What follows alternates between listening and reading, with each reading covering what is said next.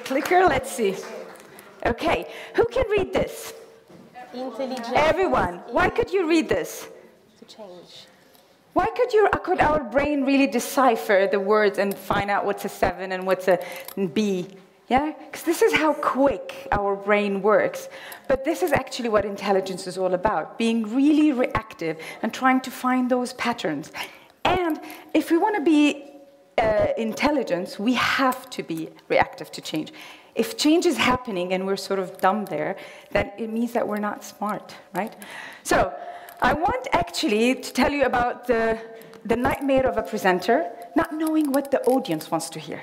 So for that, I actually would like you to go to www.menti.com, put the code 70256. Let's see how quick and reactive you are doing this step. So www.menti.com, 70256. Okay? And if you get if you're on it, put a thumbs up. Here, one person is already on. 2, 3, 4, 5, woo, happening. Okay, let's move. So, let me ask you, how are you feeling today? Please vote. Amazing, tired, ready, steady, go?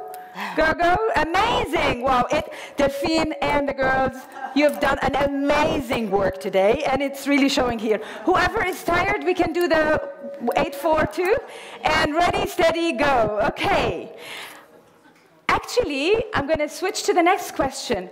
Who are you? One word, one sentence. You know, we've done the personality type. We've been hearing about how we need to overcome our weaknesses.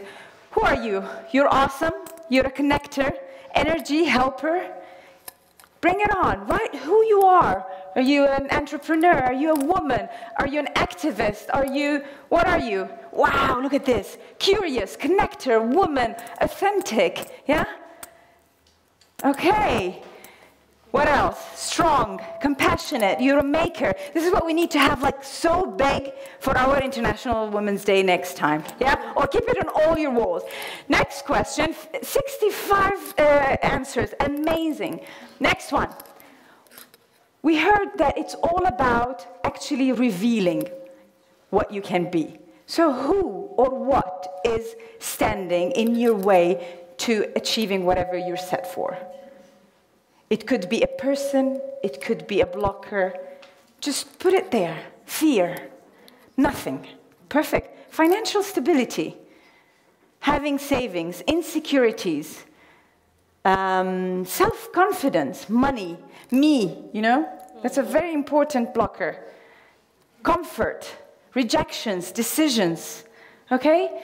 Put that, again, even bigger in front of your wall whenever you're faced with, why am I not achieving what I set to do?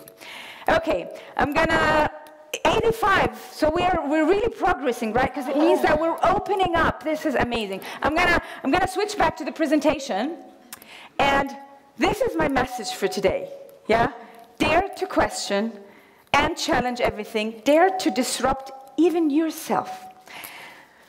This is on Valentine's Day. I came to my office and I saw a message there, really a postcard. Says, love is disruption, Lina is disruption, therefore Lina is love. Aww. It's an anonymous gift sent to me from somebody in the floor that I'm at. And I was so happy. I put it there because I felt like I'm so achieved. When people think that disruption is actually a positive thing. Then I was even happier when I learned that actually at Delivery Hero, our CEO, a company of 22,000 employees in 41 countries, he's not connected to me. He's a second connection. He says, amazing colleagues. And I told him, it's not about the colleagues. It's the culture that you built, top down and bottom up. And this went so viral that I have never had that much publicity all my life. So, yeah. Okay, so I started my career actually as an actress because I really felt, oh, if I can be in different personalities every quarter, then c'est la vie, right? I'm so happy. But then I realized that acting is just putting me in different situations rather than me discovering what do I want to be. I turned out into neuroscience. I did my PhD on the brain, trying to figure out how do we learn, why do we learn. I would stick electrodes in the brain of mice and I'd say, okay, so what happens if I would inject some current here?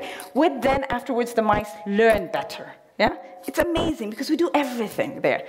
But then I was faced with, whatever I find, it'll be only true for the mouse that I'm really testing, right? I don't know actually how do we really learn. I had two options. Either I go work with children, which is so damn hard, or I go work where businesses, where things happen really quickly.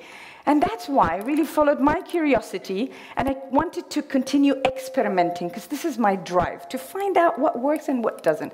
But obviously, the tough part is that how do you start doing something new, and where do you start?